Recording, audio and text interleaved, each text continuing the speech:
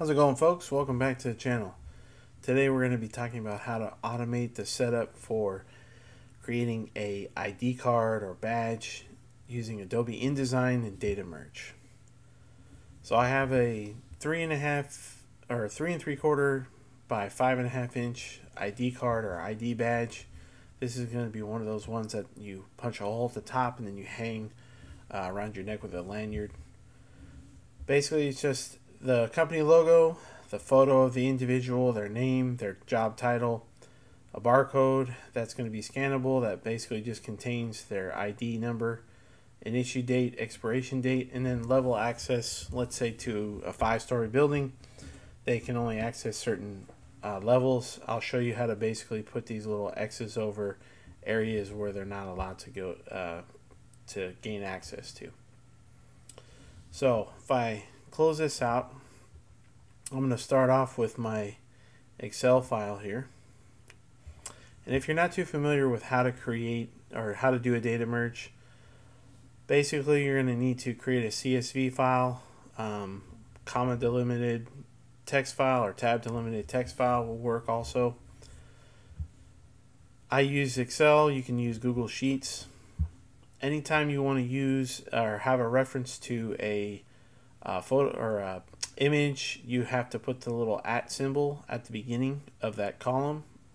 That way InDesign will understand it's not a text field. It's going to be a link or reference to either a photo or a PDF or something else like that. So I have a column here for the name, their title, the photo, again that I have the @ symbol.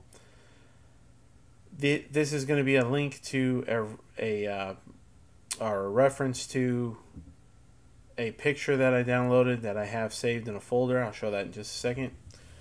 The person's ID number and then the barcode. And if you watch my last video talking about how to create the barcodes with Data Merge, you have to put the asterisks at the beginning or at the end of the record here. That way it'll make the barcode actually scannable. Then I have the issue date and the expiration date, and then these are the little access levels. So if let's say a person has access to all 5 levels like this person does, there'll be no X's, or like this person, they only have access to level 1 but none of the other 4. So when you get once you have the data all set up, then you're going to save this as a CSV. And then what I did here was I placed that CSV directly in this photos folder that contains all the photos here that are referenced in this column. The reason being is that when you set this up with InDesign, it's going to look in the same corresponding folder that you create your data from, or you're going to have to put an absolute reference to it somewhere on your hard drive. So in this case, the easiest way to do it is to just drop this in the same folder. That way it doesn't have to have the extra reference to wherever the folder is, or wherever the file is linked to. So the other things I have here are just a background Photoshop file, a logo that you saw from the PDF, and then obviously all of the photos, and then the CSV file. So if I pop open my InDesign template here, I've set this up in a few different layers. I have one for the background, which is just this little green image, text in the photos, which includes the logo, the photo, and then all of the fields for the text file, and then this little level access. And basically what I've done here is I've created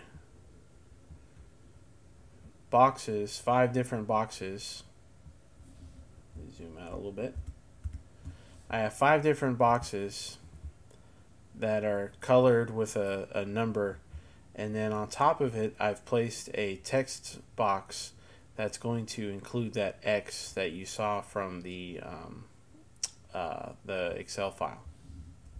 So if I zoom back out here, if I go into my data merge, I've already selected my data, but if you're doing this from scratch, you would go to select data source. You would find your CSV file and select it, and once you do that, it'll come up with a list of all the different columns that existed in your data source. So for photo, you can see that it's not a T next to the column header. It's a little picture here, and that's basically because we put that @ symbol. It understands that, or InDesign understands that it's going to be a reference to a picture file of some kind. Everything else is just text, including the barcode. The barcode is using the 3 of 9 barcode font, and if you want to go back and watch my other video, I go into it in a little bit more detail. But if I click on preview real quick,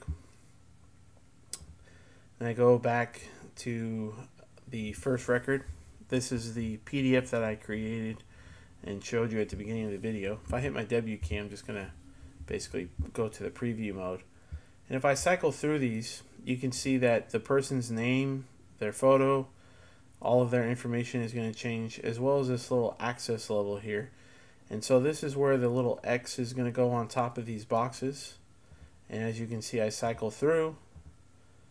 Different people have different access levels. It also has their photo, their name, and everything. I only have 10 records. Obviously, if you were doing this, you could do it for 100, 1,000, whatever you wanted to. But basically, that's it. So if I cycle through everything here, you can see as long as I have that barcode font selected, the barcode is changing as well with the person's ID number.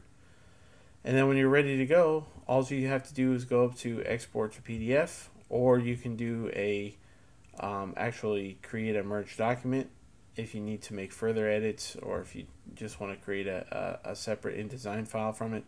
I'm just going to go up to export to PDF. I'm going to do all records, and I'll just hit OK. I'll hit export, and I'll just call this _2. It's going to give you an overset text warning because some of the items are pushed down here, but that's actually just because the field names are so big. So I'll hit OK. It'll run through here, tell me no overset text was generated, and then if I zoom out, I now have a 10-page PDF file where everything has been automatically created for me, and now I can go ahead and I can send this over to the printer to be printed. The advantage of doing it this way is obviously if you have a lot of ID cards that you have to make all at one time, you can simply dump all of the information into an Excel file, create your data, and then use InDesign to basically assemble the whole project together and then export it as a PDF so that you can send it off to the printer. That's basically it.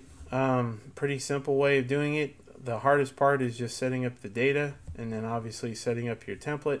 Once you're ready to go, it's really just a one-click step and process using Data Merge, which is fantastic, if you use InDesign. If you have any questions, please leave them down below. I'm happy to answer.